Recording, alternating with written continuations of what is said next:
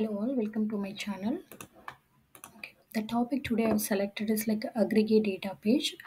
I have seen couple of people were asking for that, so I have posted most of the topics in DP. So only few is pending. Out of that, one is aggregate data page. So I will show you how we can create the aggregate data page and what is the use of aggregate data page. Both I will explain today.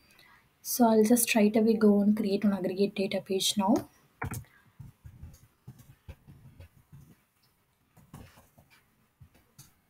The page. So I'm just gonna create this on address class, and the rule set is going to be FSG. Create and open. So now I'm gonna mark it as a list. Just scroll down. So here in the sources we have an option called aggregate sources. So when you select that, you see you are having an option to select the source, and also you are having an option to add more than one source. Means in some cases we will have result coming from different sources. Like it's not like or, it's and. In some cases, I may need to call the rest first, report definition second, and lookup third. In the end, I need to combine all the result and set it back to the D page.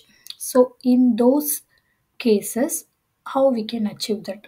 So that is where we are using the aggregate sources.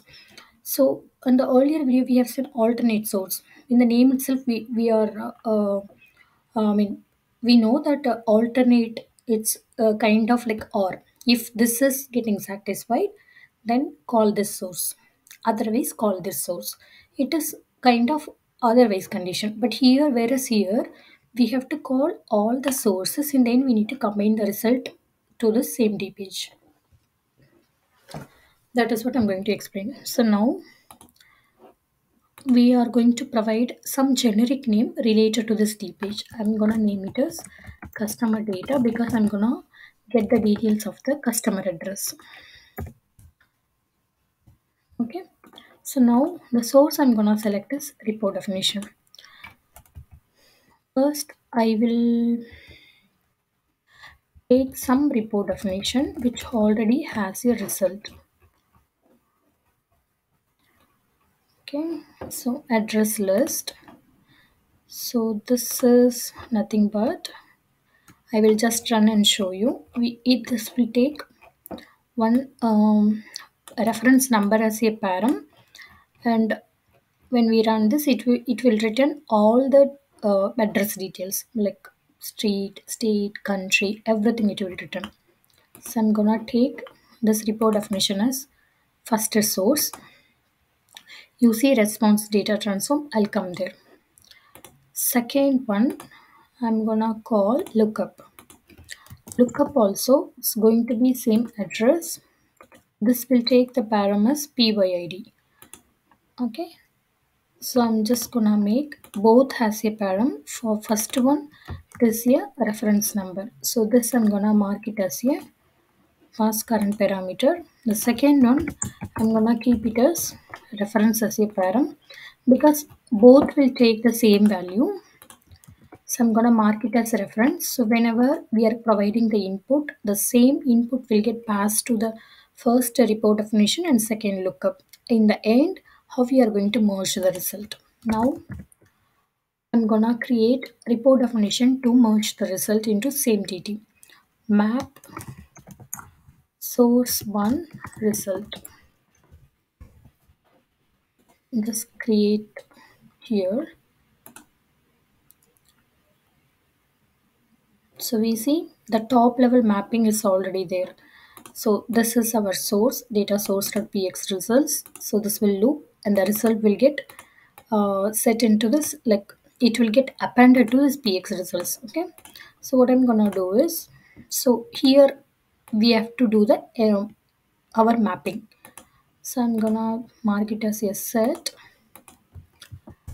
So the properties I'm gonna select here is py address.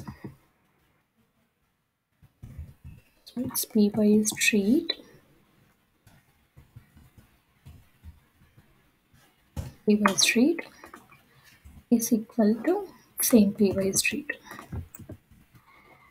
The second one is py state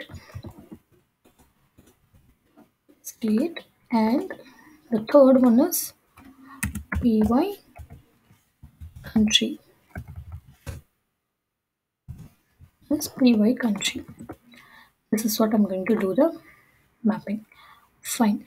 Now the source one is ready. Now since we are using the same type of I mean even the second one is type of address, right? So there is no change will be there. Okay, I can show you from here only. So I'm gonna create source to result to map the response back to our D page. Just create and open. You can see the same structure whatever we have seen in the DT1 got added here. So what I'm going to do is I'm just gonna copy the step 1,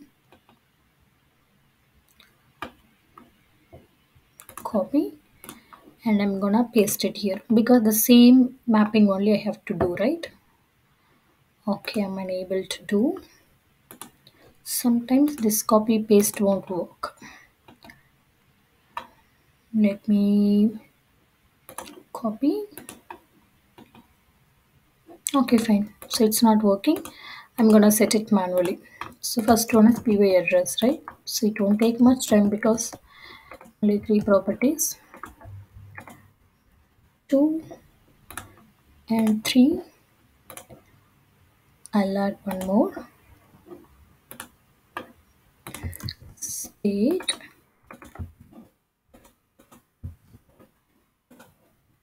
and country. That's it. Just do see. Now our both of our DT is ready. So you can observe few things here.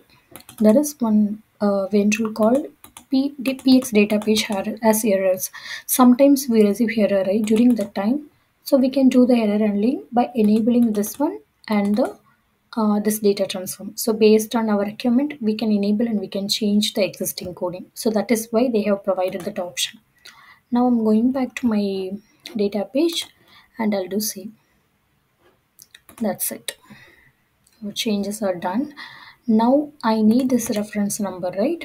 I'll go back to this data types. I'll open this address data type and go to records.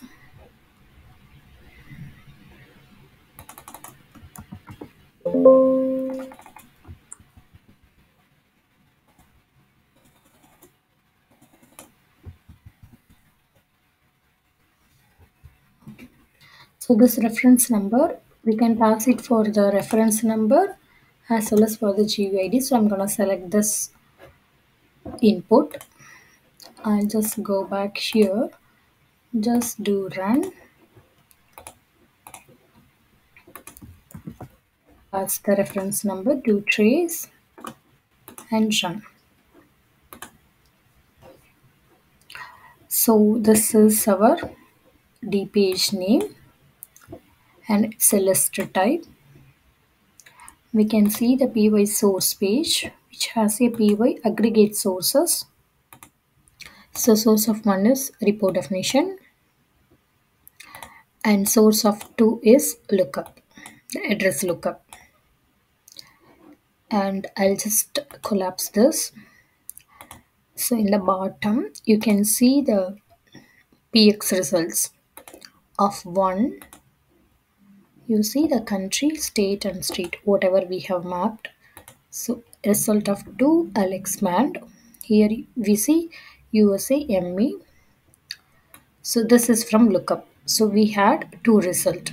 So now what I'm going to do is I'm gonna make small changes. I'll just pass this. I go here. So in the first report definition,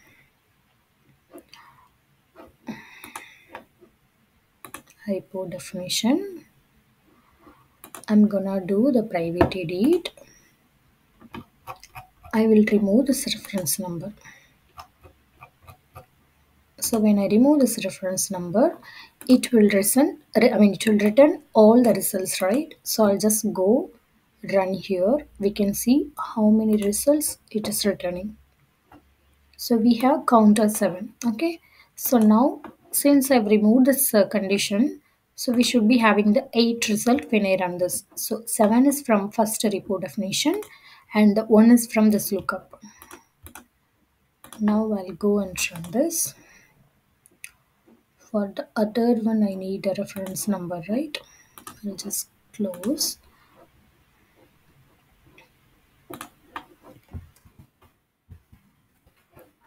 Copy this, paste, trace, flush, and run.